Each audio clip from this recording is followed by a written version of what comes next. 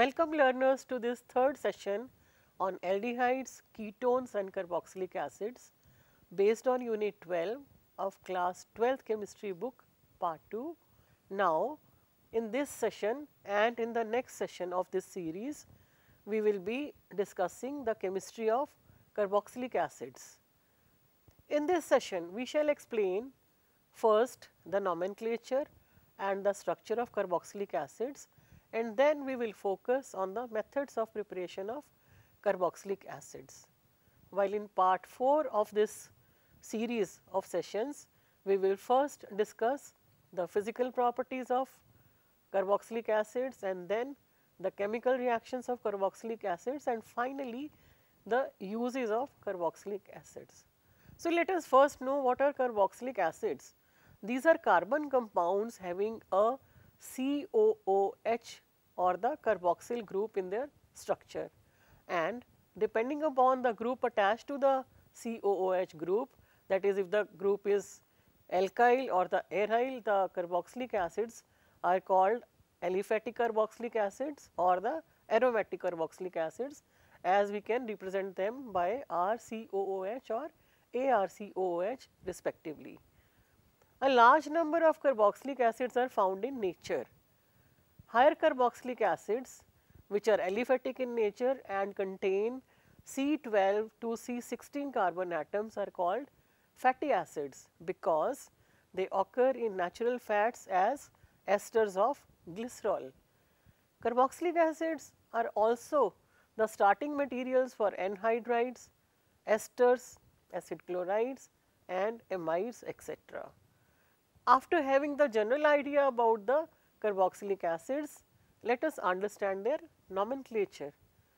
We name the carboxylic acids by two methods. One is common nomenclature, that is common names, and the other is IUPAC names. As the carboxylic acids were among the earliest isolated compounds from nature, so many of them are known by their common names. The common names originated from their sources, that is from which the carboxylic acid was isolated or found. In the common names of carboxylic acids, suffix IC acid is written with the Latin or the Greek name of the source of the acid. For example, in the formic acid, the IC acid is coming from red ants, that is the formica, which is the name in the Latin meaning the ant, and the structure you know is HCOOH. And for acetic acid, which comes from the vinegar, the formula is CH3COOH, and in Latin the acetum means vinegar, and you know that in vinegar acetic acid is present. And for butyric acid, which is an acid containing 4 carbon atoms, the name comes from the butyrum word from the Latin language, which means butter, and rancid butter is called butyrum in Latin. So, this acid is called butyric acid. The IUPAC names of the carboxylic acids are given by replacing ending E of the alkane with the oic acid word. For example, if we see the structures in the table here, for the formic acid, which is coming from the alkane methane, we replace the final E of the methane with the oic acid, and then we get the name as methanoic acid. Similarly, for ethanoic acid, the word ethanoic comes from ethane, and we replace the E by oic acid word in the IUPAC name, and in the second column you can see their common names also as acetic acid and formic acid respectively. The third entry in the column shows propanoic acid, which again comes from the propane word from the alkane propane, and we are replacing E by oic acid. Similarly, for butyric acid we can say butyric is the common name and we get the butanoic acid as the IUPAC name. In case of isobutyric acid, you can see that though there are 4 carbon atoms, but the carbon chain is having 3 carbon atoms. So, we name it as a propanoic acid, and specifically its name is 2-methyl propanoic acids.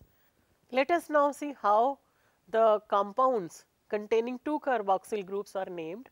These compounds are called dicarboxylic acids, and we suffix the word dioic acid to the name of the parent alkane in their names.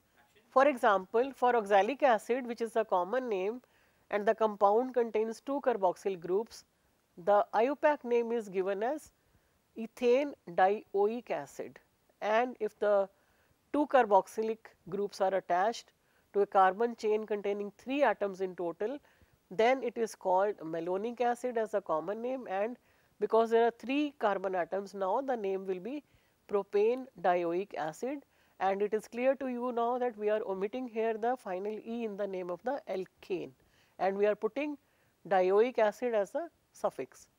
Coming to succinic acid, which is containing 4 carbon atoms and 2 carboxyl groups, the name is given as butane dioic acid, and similarly for the compound having 2 carboxyl groups, the common name is glutaric acid for 5 carbon chain, and the IUPAC name is pentane dioic acid.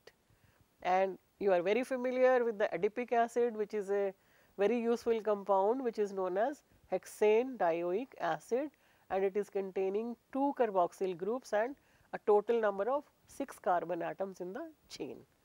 Now coming to the nomenclature of a carboxylic acid having 3 carboxyl groups, the position of the COOH groups are indicated by the Arabic numerals in the names, and the nomenclature, that is IUPAC name for this compound which is shown here, is propane 1,2,3 tricarboxylic acid, and its common name is tricarboxylic acid or simply carboxylic acid. Now, there are one more category of compounds you are familiar with, which are aromatic in nature, and for them the IUPAC names are given here in the table as well as along with their common names. If you see, the simplest aromatic compound containing a carboxyl group is benzoic acid, and we say that it is the simplest compound containing a benzene ring and a carboxyl group. And if we talk about the second compound, we say it is a phenyl acetic acid as a common name, and in the IUPAC name we called it as a phenyl ethanoic acid. And if the 2 carboxyl groups are attached to the benzene ring, then it is a benzene 1,2 dicarboxylic acids. We indicate the positioning of the carboxyl group on the benzene ring.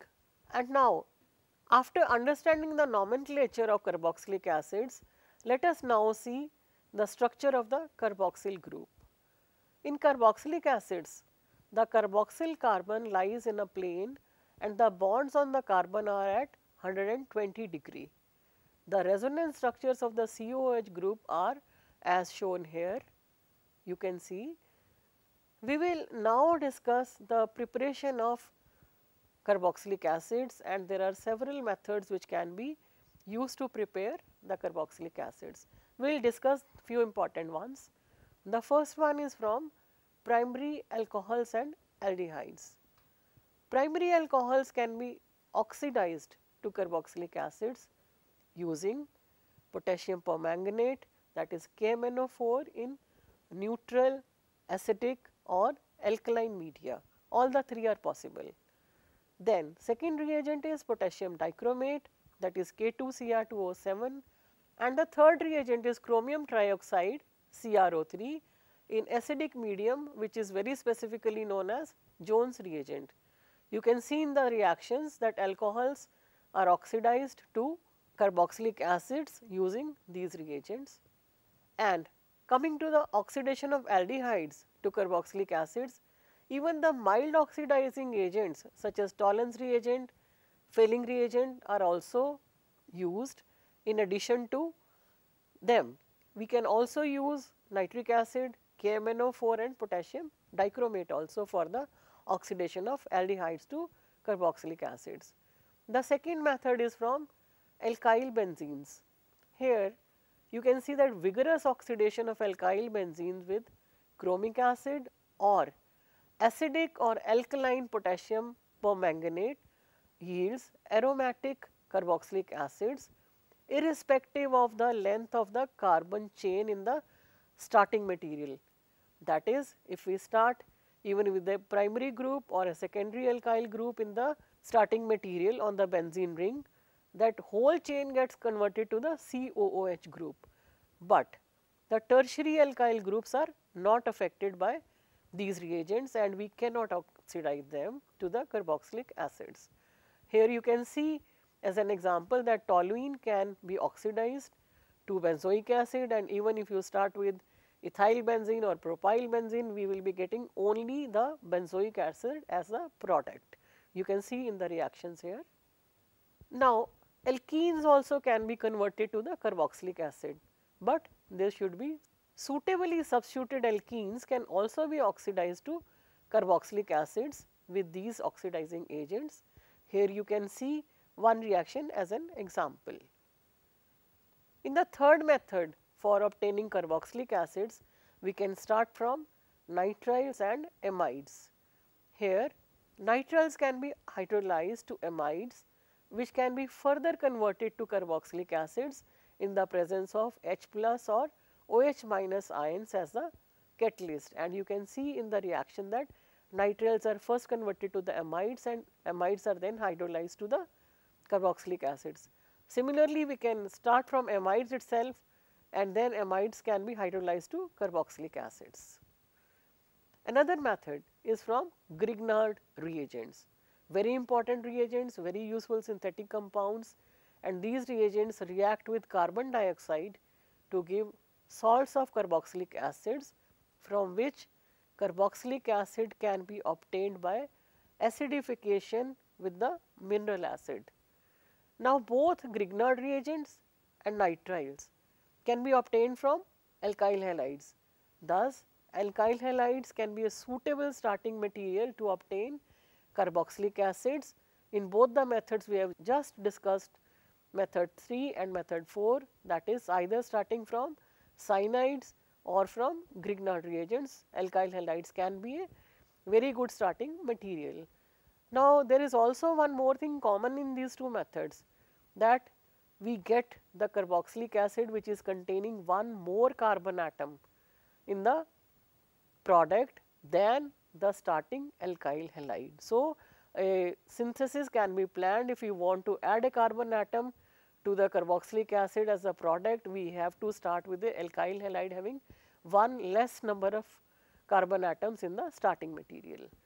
Coming to now next method, which is again a very useful method, we start with acyl halides or anhydrides.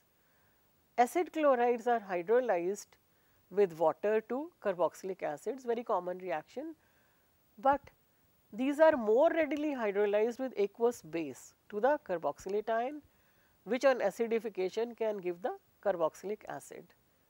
And you can see in the reaction here. Similarly, anhydrides are hydrolyzed to carboxylic acids with water.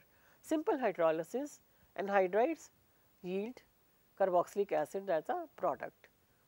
The last method is from esters. We can also carry out acidic hydrolysis of esters, which yields carboxylic acids directly in the water or the aqueous medium, but when we use basic hydrolysis, that is alkaline medium is used, we first get carboxylate ions, which on acidification give the corresponding acids. For example, if we hydrolyze ethyl benzoate, we will be getting ethanol and benzoic acid, and if we hydrolyze ethyl butanoate, then we will be getting ethanol and the acid will be butanoic acid. So, you have now understood the important methods of synthesis of carboxylic acids. There are some questions for you to answer. Which carboxylic acids do you use in your daily life? Name some carboxylic acids of biological importance. Find the mechanism of hydrolysis of amides, and also you can read more about the oxidation by KMnO4 in acidic, neutral and alkaline media. And it will be good to revise by summing up the important points which we have learnt in this program. The common names of carboxylic acids can be related to their sources. The method of naming carboxylic acids using IUPAC rules was explained here for monocarboxylic acids, dicarboxylic acids and tricarboxylic acids. The structure of the carboxyl group was explained. We also discussed the following methods of preparation of carboxylic acids. The number One method is oxidation of primary alcohols and aldehydes, second is oxidation of alkyl benzenes, the third is oxidation, or you can say that hydrolysis of nitriles and amides also gives us carboxylic acids. Then from Grignard reagents, which ultimately started from alkyl halides, and then fifth method we discussed was from acyl halides and anhydrides, and finally from esters. Esters also on hydrolysis yield carboxylic acids. In the next session, that is part 4 of this series on aldehydes, ketones and carboxylic acids, we will be discussing the physical properties of carboxylic acids, the chemical reactions of carboxylic acids and the uses of carboxylic acids. I hope you enjoyed the session. Thank you very much for being with us.